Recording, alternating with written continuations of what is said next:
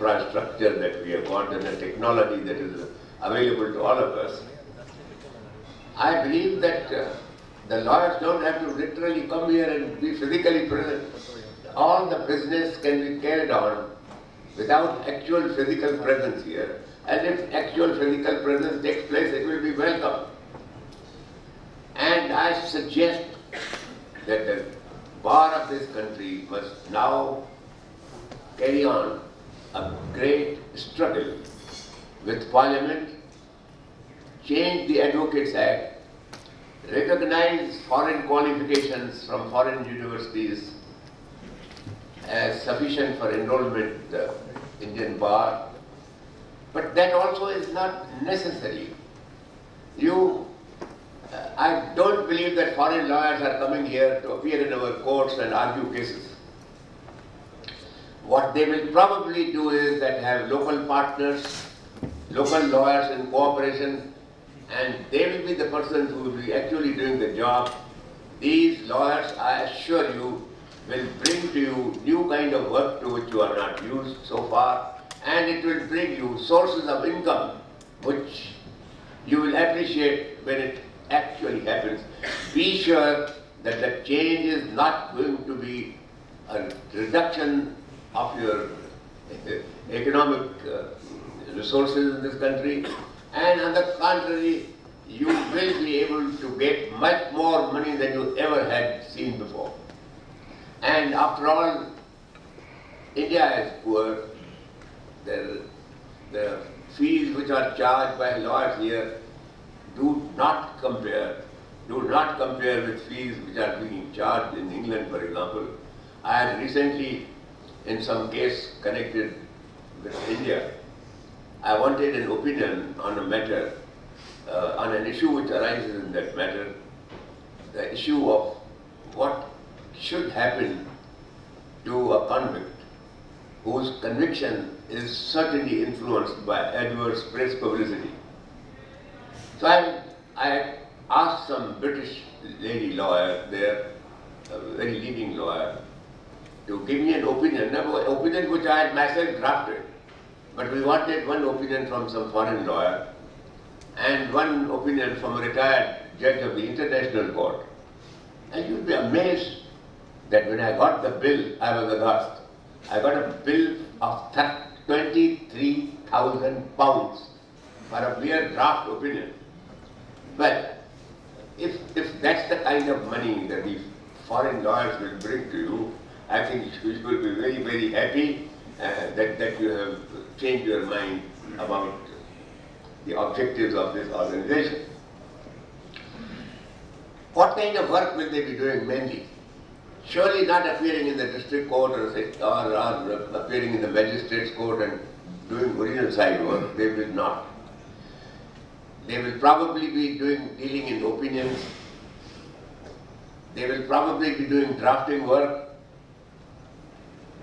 And maybe the most important part of their work will be that they will be attending to international arbitrations in which the provision of the arbitration agreement is that the sittings will take place in India and then they are compulsorily to come here and appear in those matters. And it will be a great pleasure, I assure you, and you will learn so much, particularly the juniors of the Indian bar are likely to profit from it under any circumstances. And I suggest one thing. Ultimately, let us be a little, little understanding of our own limitations. What does an ordinary LLB student who has just passed his LLB examination, how much of his legal knowledge is there? It is not as if our Indian universities and law schools are so superior to those which exist in these foreign countries that that we must ignore the degrees which are granted and obtained by our own students, for example. Some of them have gone to the best universities, got the best kind of degrees from those colleges, and they are much cleverer than any graduates that we produce here in our own colleges. And yet, when they come for enrollment, they are told, no, that this degree is not recognized. For God's sake, change this kind of an attitude, which is just self-importance, which does not really deserve to control our conduct. And I regret that the Supreme Court is not helping at all in this matter, and we must move the Supreme Court for an early decision of these matters so that we should do something about it. And my friends, it is very, very necessary today in the modern world that those civilizations which are not subject to any or governed by the irrational religious impulse that has taken charge of many, many, many cultures here. And I hope that we will find a great improvement when we sit with these kind of cultures, coexist with them and learn lessons from them. And that will also be a lesson to those persons who belong to the kind of culture which believes in irrational behavior based upon ancient scriptures which have no meaning today in the modern world and should have no influence whatsoever on the rational conduct of anybody. And I suggest that our lawyer friends themselves should read a wonderful book that has recently come in, Religion Gone Astray. Please make that a textbook in every law school. A book which is written by 3 scholars. And the 3 scholars are, one is a Jewish rabbi, the second is a Christian pastor, and the third is a Muslim imam. And each of these great 3 scholars have been able to show how every religion has parts which are totally disposable and those parts which are of eternal value and universal value. In other words, every religion has a core and every religion has something which ought to be discarded as times and people's minds change and people's education changes. It's a great book to read, and believe you me, that book is the book which explains the Constitution of India's emphasis on secularism. Our secularism is our greatest achievement, and this secular society of ours will develop if we are in contact with people from other civilizations which also believe in secularism and have put religion in its proper place. So I suggest that you are on the right lines, you are doing a great job, but please argue with the reluctant sections of the Indian bar which do not accept this kind of a principle and this kind of advice that at least I have been giving all along. Even in my writings I have been saying that do not oppose this unity of legal cultures from more than one country. Let them come here and be sure that you can be at a great distance and yet partnerships will work. One partner can sit here, another partner can sit in San Francisco, and you can handle the job with your instruments that are available today. So my friends, I am very happy that I am here. I told you that I am not a great expert in these kind of things, but if some assistance is necessary in our courts, I will certainly be available to you to further this great cause of yours, and I'm very happy that you called me here, and my great, shall I say, gratitude to you for allowing me an opportunity to meet all of you, and thank you so much. Thank you very much.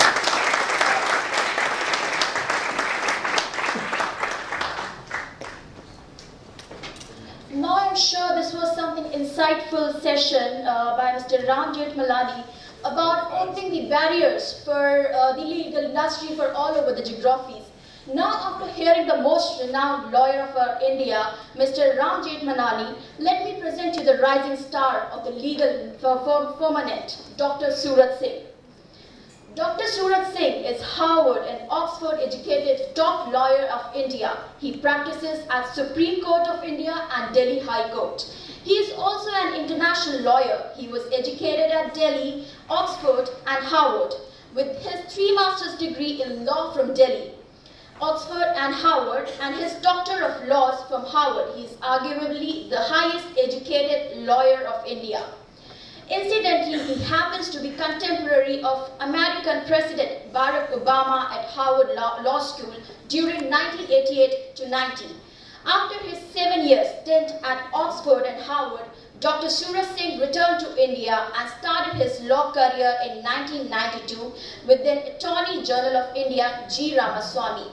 Dr. Singh, list of professional achievement is long. To date, Dr. Singh has successfully handled complex legal cases involving land and real estate properties valuing more than $50 billion for state and federal government, top corporate houses and government corporations. Dr. Surat Singh and Associates areas of expertise are constitutional issues, land acquisition law, property and real estate cases, high-value cases where government, whether central government or state government, have treated any individuals, organization, corporate unfairly. I'd like to tell you what are the honors and the various awards that Dr. Surat Singh has received. He is the Pride of India Award 2011, which is Bharat Gaurav Award 2011. He has been for the Indian American Friends Group along with the Chief Justice of India. He has also received the International Peace Award 2011. He is also the International Educator for World Peace. He has been the Social Scientist of the year 1999. And he has received the award for the National Environmental Science Academy, that is NESA. And he is the Eminent Jurist Award 1997.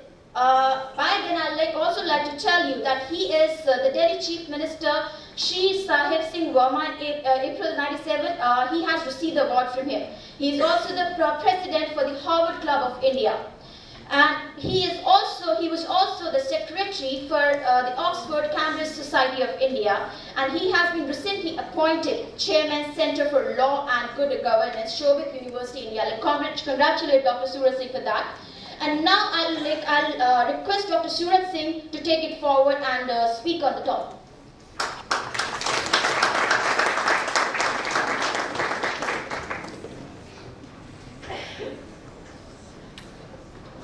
The most esteemed and legendary legal luminary of our time, Mr. Ram Jethmalani, Mr. Pankaj Varnami, excellent organizer of events, my distinguished friends, like Dheeraj, I cannot call you good morning in 21 languages, but at least I can say namaste. I can say, of course, good morning both in Oxonian accent as well as American accent. So, well, first of all, the great news is that today my friend, Finance Minister Arun Jaitley, has announced that the tax system in India, which some people also call retrogressive tax or tax terrorism, he says he will appoint a high-level committee to look into the whole matter and to make the tax law certain, predictable and fair. So now the atmosphere is here where things are changing to make India an investor-friendly country. Now coming to the foreign law firms in India, first of all, I'll divide it into 3 parts. 1, the context. Second, what are the laws existing at the moment, though Mr. Ram Jethmalani has briefly touched on those. And third, what can be done. So the context. Now we are in India, and what is India? What is the rhetoric and reality about India? Well, India is one of the most paradoxical country, full of contradictions, where no matter what theory you come out with, you can prove it. If you think India is rich, you have enough evidence to prove that. If you think India is poor, you will collect enough evidence to prove that as